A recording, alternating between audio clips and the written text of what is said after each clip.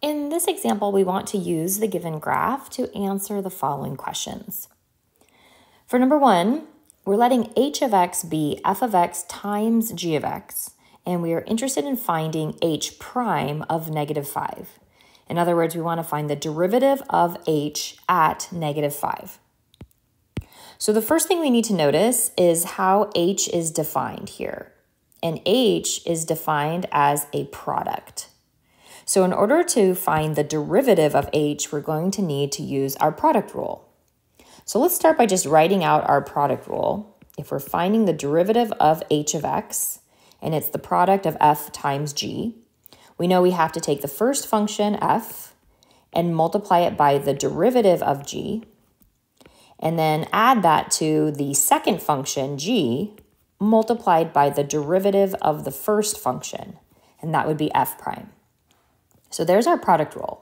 And now we want to evaluate this derivative at -5.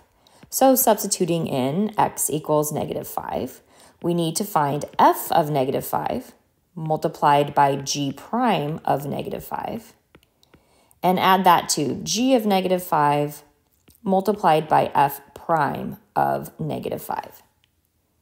And in order to evaluate all of these pieces, we're going to utilize the graph. So first we need to determine the value of f of -5. In other words, when x is -5 on this graph, what's the y value or the output on function f of x? So utilizing the graph, you can see that f of -5 is equal to 4. So f of -5 is equal to 4. Now we need to multiply that by the derivative of g at -5. So the derivative is going to be the slope of the tangent line to the curve at -5. So if we go to -5 on function g, we're down here, but we don't want the y value, we want the slope of the curve here.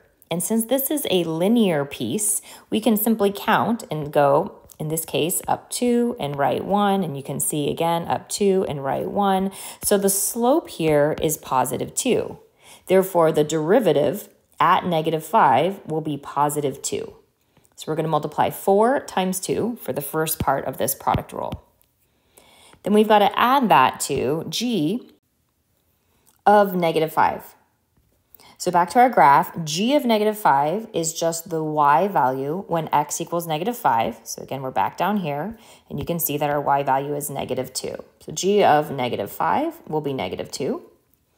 And then we need to multiply that by f prime of -5, the derivative of f at -5, which again is the slope.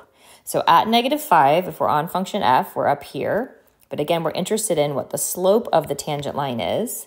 This is linear again, so we can just count, in this case, down 1, right 1, down 1, right 1. So we can see the slope is -1. So f prime of -5 is -1. And therefore, we have 8 plus 2 gives us a final answer of 10 for number 1. Now, for number 2, we have a different function, k of x, and it is defined as a quotient. So k of x is defined as f of x divided by g of x. And then once again, we're asked to find the derivative of k at 3. So since k is defined as a quotient, we need to use the quotient rule to determine the derivative of k. So let's start with that.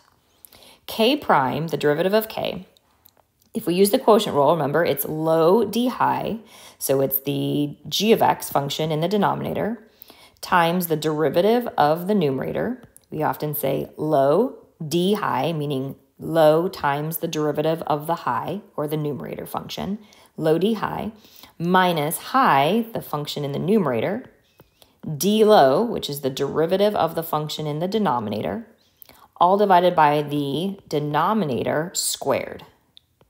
Remember, some smart calculus teacher, which wasn't me, came up with that way of helping you to remember your quotient rule. Low d high minus high d low divided by low squared. So now we need to evaluate this derivative specifically at 3. So we'll need to compute g of 3 multiplied by the derivative of f at 3 minus f of 3 times the derivative of g at 3, all divided by g of 3 squared. Once again, we'll utilize the graph to find all of these values. So let's start with g of 3.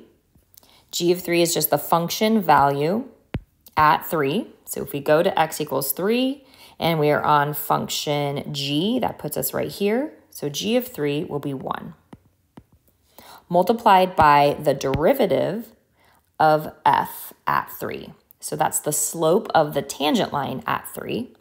So again, if we go to f, and our graph is a little off here, but we're going to make an assumption that we're looking for the slope of this line, and we're going to say that this line is almost perfectly through those coordinates, even though I know it's a little bit off. But it looks like we're going basically up 1, right 1, up 1, and right 1. So therefore, the slope here at 3 appears to be positive 1. So we have 1 times 1 minus f of 3. So again, f of 3 is just the function value at 3, but we're on function f this time. So that puts us down here, and the function value, you can see the y value is negative 2 times the derivative of g at 3. So again, if we're looking at x equals 3, but we're on function g, then we need to find the slope here. And again, counting, we can either go down 1 and right 2, or up 1 and left 2. But either way, this is a slope of negative 1/2. Be careful with your signs there. If you miss a negative, that's going to totally mess up our computation.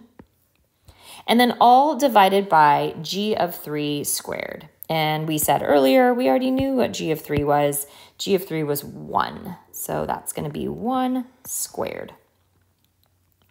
So it looks like we're going to end up with a 1 minus 1 all divided by 1. In other words, final answer here of 0.